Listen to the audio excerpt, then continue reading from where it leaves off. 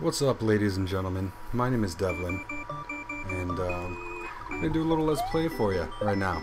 Super Mario World. We're taking it back. We're going old school because I'm an old man. Well, compared to most people on YouTube. Anyway, I just beat this game recently because I thought it'd be fun. But I'm gonna start a new game right now for you guys, and I'm gonna skip all this crap. You can pause it and read it, I guess, if you want. That's not letting me skip it. Oh my god.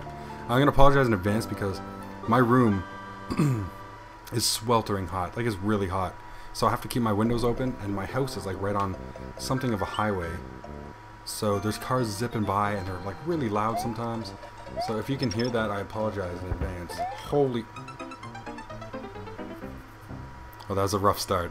That was a rough start. That's funny because when I was playing this before, like 2 days ago, I got like past the first 5 areas without dying, and I just died right there. So I guess the pressure.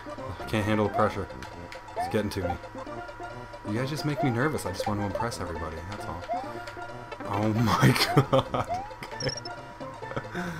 I'm contemplating starting over, but where would the fun be in that? You guys need to see all my mistakes and blunders. That's what makes a good live Let's Play series, is all the F-ups. I haven't made a video in a long time. I'm like, should I swear? Should I not swear? This is very strange. I'm usually super comfortable, but now I'm like, I'm rusty. It's been a while. So, as I mentioned in the video I put up, kind of talking about what's going on in my life, which I actually haven't recorded yet. It's going to be sort of like a Quentin Tarantino thing. I'm starting like in the future, and I'm going to record that video, but it's going to be put up before this video. It's going to be a whole thing. But in that video, I kind of talk about what's going on in my life and why I haven't been making videos, and the fact that I'm like super unreliable when it comes to videos. I was pretty good for keeping a schedule when I first started YouTube, and then I just kind of got busy. I made that video like 8 months ago talking about my new life and what's going on and how I'm starting school. And I started that Silent Hill Let's Play, and I was going to do the Portal 2 Let's Play as well. And then things kind of got messed up. First of all, the program I was using to record videos, it recorded in really good quality, but the file sizes were huge. Like a 5-minute video would be, like 3 gigs, and that would be on medium quality. So I didn't really know what to do and how to fix that. So that was like one problem. And then I had, of course, school, which ended up getting pretty busy, and I kind of dedicated myself to that. But that kind of worked out pretty well. In my first semester, I got like a 92 average, so that was pretty cool.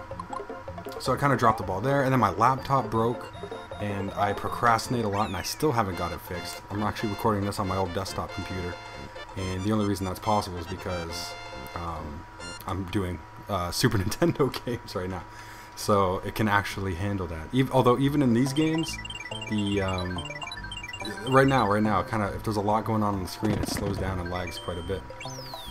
So hopefully that doesn't get too bad at any point. So yeah, that's just kind of that's what's been going on. But like I said, it's all been explained in the video that I posted prior to this. I didn't want to pluck that show.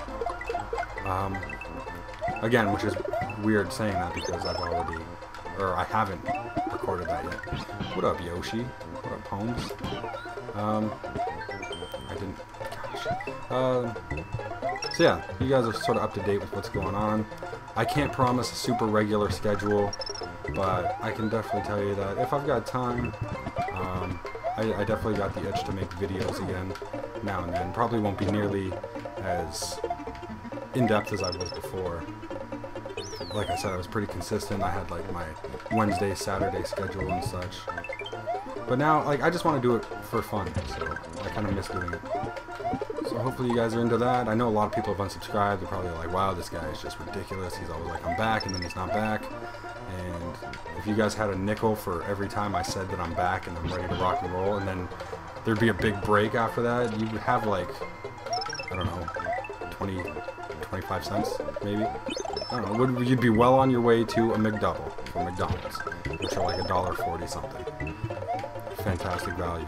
The only difference between a McDouble and a Big Mac is the bun that goes in the middle. You can even get a McDouble, and in most places, they won't even charge you extra to put Mac sauce on it. The same sauce they have the Big Macs on the Big Macs. So it's fundamentally the same burger without the middle bun for like no money. No money. And I don't know why I'm talking about McDonald's right now. I feel like that says something about me. Something that's not good. Although before I jump off the McDonald's topic, the McDouble I used to praise like crazy. I tell everyone get McDoubles because they're awesome value. But I've discovered something even better, new. Also on the value menu with the McDouble is the Junior Chicken. And there's something I read about on a website called Cracked that does comedy articles called the McGangbang. You heard right, the McGangbang. And it's when you buy a McDouble and a Junior Chicken, and then you stick the Junior Chicken right inside the McDouble. Like you just split it right between the two patties and throw the Junior Chicken, like bun and all, you just throw it right in there. And it's like $3. It's under $3, and it's so good. I mean, not for you, obviously, but it's pretty tasty.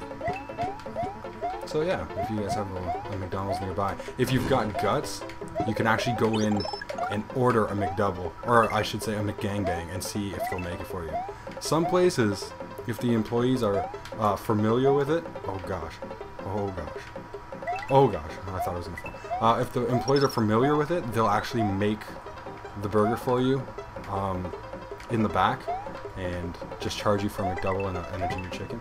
But some places will obviously look at you like you're fucking out of your mind and give you like looks like you're a sociopath, and you're probably gonna wait for them in the parking lot after work. So you kind of got to roll the dice with that.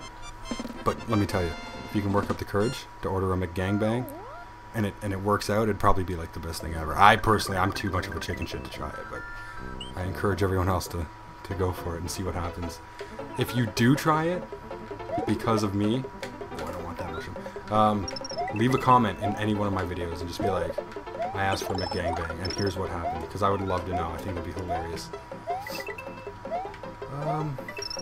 So yeah, I haven't really talked about Mario very much. Oh no, oh crap, I'm gonna have to swim. Oh, see, it's lagging,